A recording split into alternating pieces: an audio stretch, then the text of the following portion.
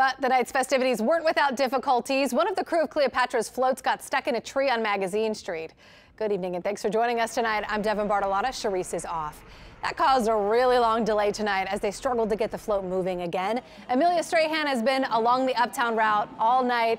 Amelia, everyone looked like they were at least having fun once things got rolling.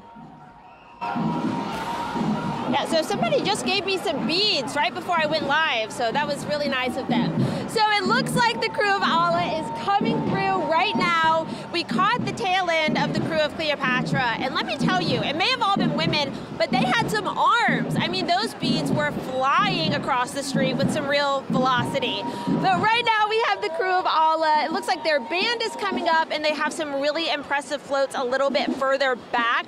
I don't know if we can get those on camera just yet because there are so many people in the way. I mean, take a look at these crowds.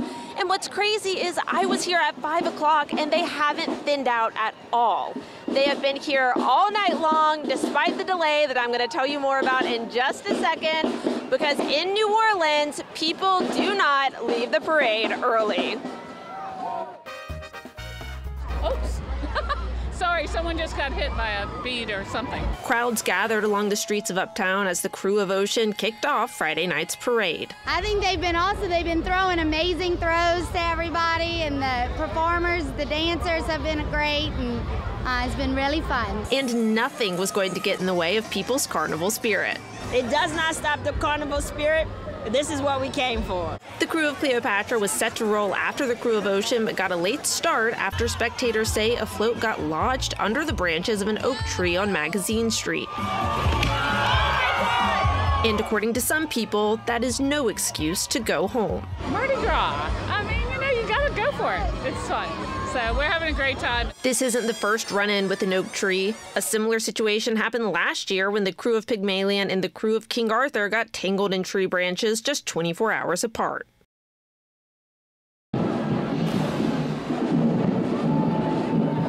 All right, guys, well, that is a wrap for tonight's parades. But of course, we will be with you all carnival season long.